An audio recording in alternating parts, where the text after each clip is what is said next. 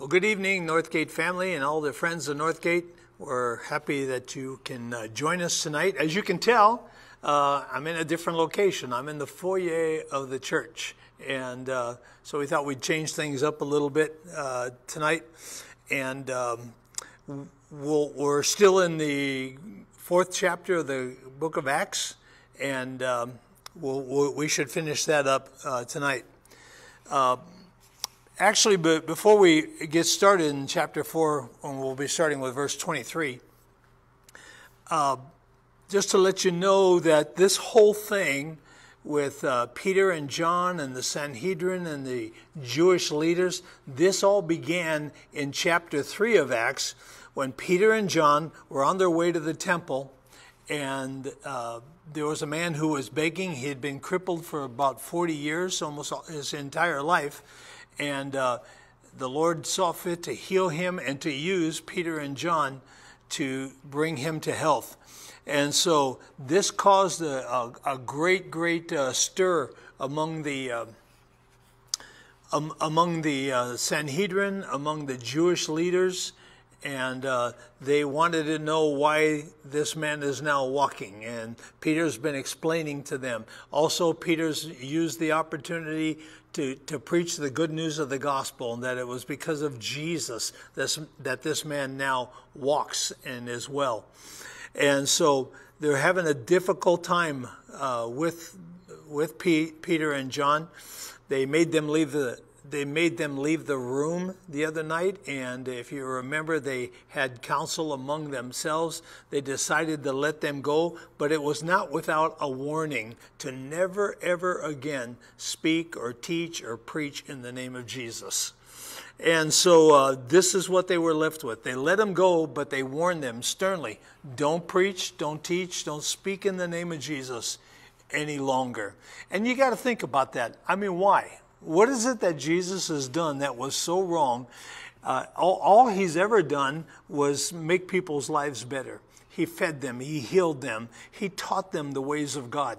And so there's something very significant here when it comes to them wanting to stop the message. This, as you know, is the work of the enemy, to stop the preaching of the gospel.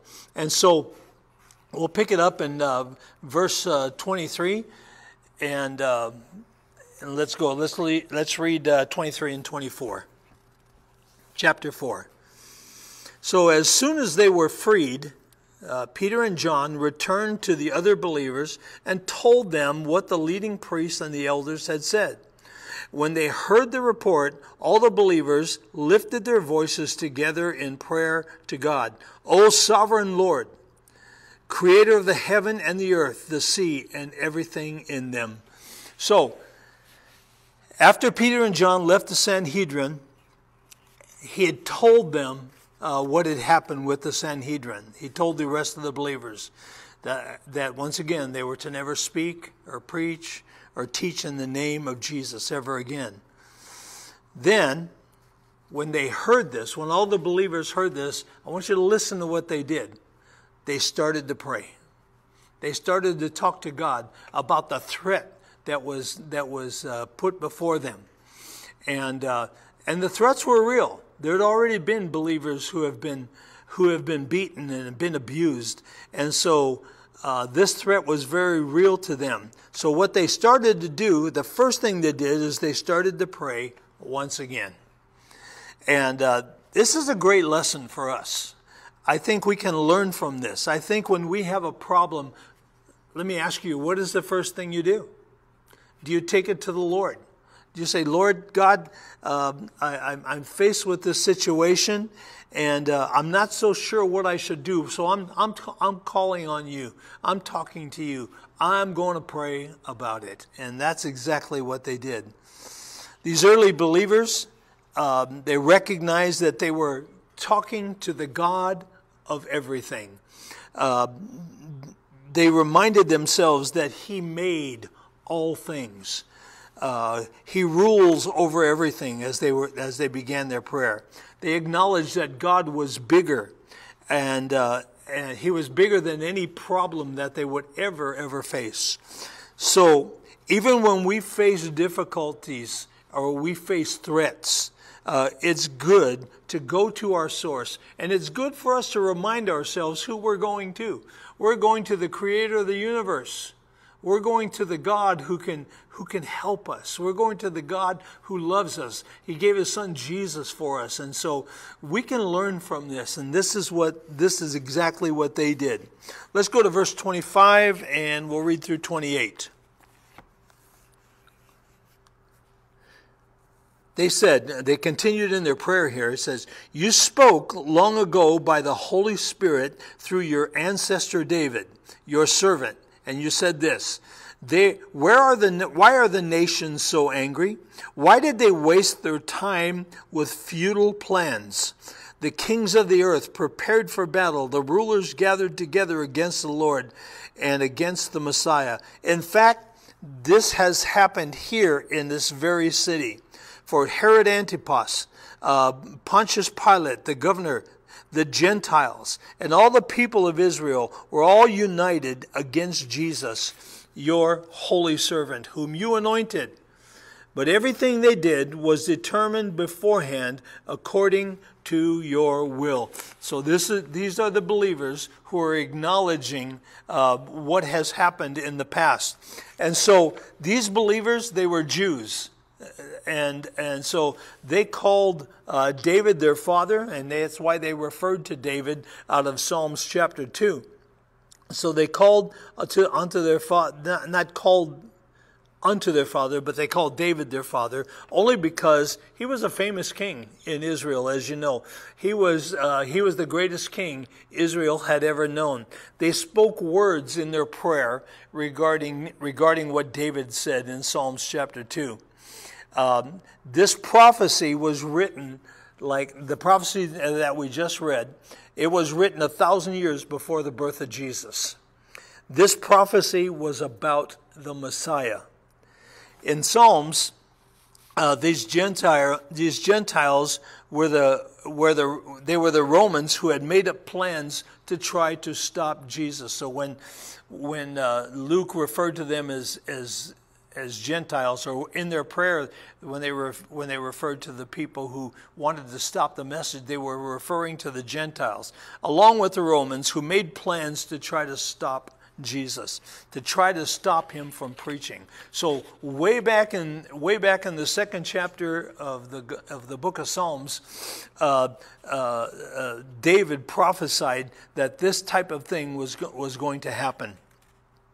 We know that it was the Jews who united with the Romans, including Herod, Pilate, and they were all just bent on making sure that they would kill Jesus. But they could not stop the message. They couldn't stop the message. He came alive again. And this is what Peter's been telling them over and over and over again. Ever since the lame man at the gate beautiful was healed, he reminded them that it was Jesus who did this. Yes, he's still alive. You thought you killed him. You thought you got rid of him, but he is still alive. So the apostles now were even curing the sick in Jesus' name. The church was also growing at this time. We talked last week that another 5,000 were added to the church, and many people now were hearing the good news. And in the prophecy, they said that everything was in God's plan, and that God had it planned long, long ago. Let's go to verse 29 and 30. Where did I go here? Oh, here. Flip the page. And it says, "And now, O Lord, hear their threats." These are the people who are still praying after they heard the threats. "And now, O Lord, hear their threats and give us, your servants, great boldness in preaching your word. Stretch out your hand with healing power.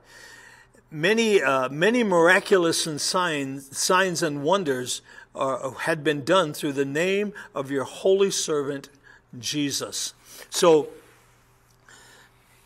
they said to the Lord in their prayer, Hear, O Lord, their threats.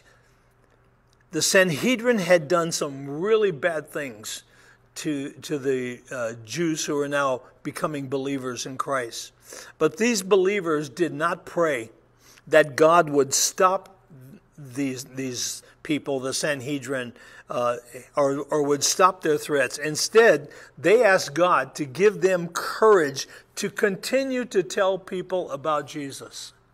It wasn't like they said, Lord, you hear their threats. Now I want you to do something to them or about them. No, they didn't say that. They prayed that they would have courage to continue to preach the gospel. That amazes me. I mean, what they were receiving, even with the baptism of the Holy Spirit, was so strong and so powerful in their name, in the name of the Lord.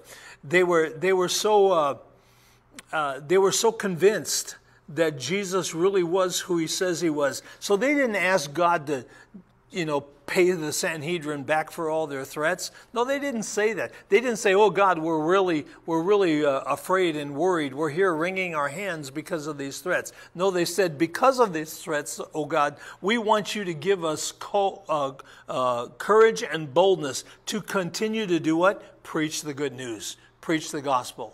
Jesus said, go into all the world and preach the gospel. Remember he said that? Go into Jerusalem, Judea, Samaria, and to the uttermost parts of the world. Go and preach the good news of the gospel. So this is what they were asking God for courage for. They were saying, God, give us courage that we would be bold in our declaration of who Jesus is. They knew the abuse was coming, and it would be physical abuse. But they asked God to show his power. When they spoke with Jesus' authority, they said, give us your power. A good illustration of that, and we're going to be coming to that in about 2 or 3 weeks when we talk about Stephen in the 7th chapter of the book of Acts. Stephen's a great example of someone who was preaching the gospel. The Bible even tells us, as you read that portion of Scripture in chapter 7, the Bible even tells us that the people were so convicted of the words that Philip was speaking, or Stephen, I'm sorry, that Stephen was speaking. It says that they even plugged their ears, and they were yelling back at Stephen. They didn't want to hear the goodness of the gospel or the good news. And so they would even plug their ears. Then they began to stone them. We'll talk more about that in a few weeks to come. But that's just an example of the power that they were asking God for in their prayer today. Verse 31, it says that after they finished praying, the place that they were meeting shook. There was a shaking of the building as they were praying. Once again, just like on the day of Pentecost, the Holy Spirit came and filled everyone. It seemed like God had answered their prayers almost immediately, and they were filled with boldness. As Christians, we too can ask the Holy Spirit to fill us with his boldness. If you ever feel like I just feel a little intimidated around certain people, maybe it's family members, maybe it's your neighbors, maybe it's people you work with, ask the Holy Spirit to give you boldness, give you the right timing to speak to those who are in need of the good news of the gospel. And when that happens, you're going to know it. You're going to know it. Just like the people then, it says it shook the whole house. Maybe your house won't shake, but you'll begin to act differently. You'll begin to trust the Holy Spirit to help you to become more like Jesus, and that's what happens.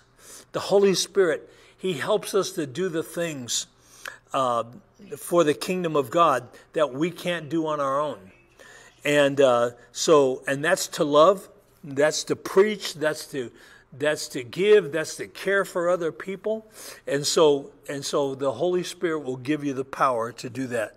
Number 2, the believers begin to share their possessions with each other. Let's go to verse 32 through 34. It says that all the believers were united in heart and in mind, and they felt that what they had owned was not their own.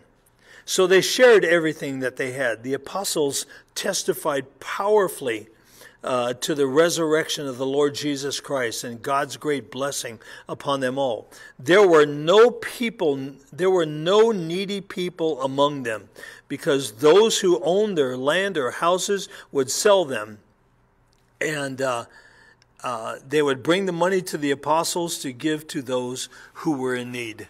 That's amazing. I mean, those are just powerful acts of being filled with the power of the Holy Spirit. The numbers of the first church, the members of the first church really cared for people. And it wasn't just in name only. They actually cared for people. They just did not say that they cared, but they actually cared for people. They showed their love by what they did. People still owned things at that time, but they would share those things with everyone who needed them. I want to tell you, the baptism of the Holy Spirit was and is more than just tongues of fire and wind and shaking of buildings. It was lived out in their everyday lives. They saw people in need and they cared for them. Oh God, help us to continue to be that to people who are in need. Some believers, they owned houses and they owned land. And if anyone needed money, they would sell their houses. They would sell their land. See, the interesting thing about this to me is nobody forced them to do this. This was something that was alive within them through the power of the Holy Spirit. Nobody said, hey, you have to start doing this from here on out. They didn't. They just felt like this is the right thing to do. And so they truly cared about each other, and so therefore they wanted to give. Well, you talk about the picture of godly people, the picture of true Christianity is when they give to those who are in need. Verses 35 through 37, and we'll end it here.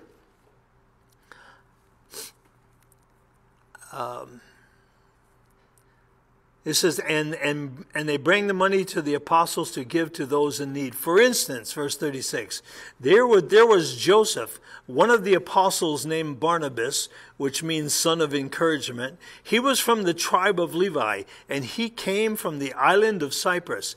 Listen to what he did. He sold a field that he owned, and he brought the money to the apostles.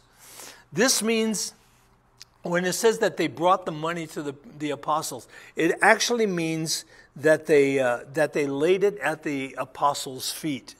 Now this, in humility, was a sign of them actually giving back to God. And they were offering the money to God. And so here in verse 37, it tells us of a man named Barnabas. They called him Joseph, but he also went by Barnabas. And he sold this field that he owned, and he brought the money, and he made an offering to the apostles. I tell you, I think we need more of this in the church, worldwide. We need more of us giving. And I know we do, and God honors that for when we do. But I tell you, there was a spirit, and it was because of the power of the Holy Spirit. None of this was happening until they got baptized in the Holy Spirit. And they started preaching the good news of the gospel. And they realized now that there was a God in heaven who loved them very much, that he sent his son Jesus to die for them, and this very God would pour into their lives the power of the Holy Spirit. I just want to encourage you today. If you have not yet been baptized in the Holy Spirit, since you've been a believer, I just want to encourage you just to seek the Lord. The Bible tells us those who ask, receive. Those who seek, find. Those who knock, the door will be open to them. And if you're listening to this tonight or at any other time, I would just encourage you to say, Lord, I want to be filled with the power of the Holy Spirit. I see what had happened. I see what had happened to the first church when that happened to them. Lord, I want to be more like you in giving and in teaching and preaching the good news of the gospel. But fill me with your Holy Spirit. Give me boldness. Take away the fear. Take away the intimidation in my life. And fill me with the Holy Spirit so I too can be like the first church, who are trying to be like Jesus. So God bless you. Have a great night, and we'll see you next week.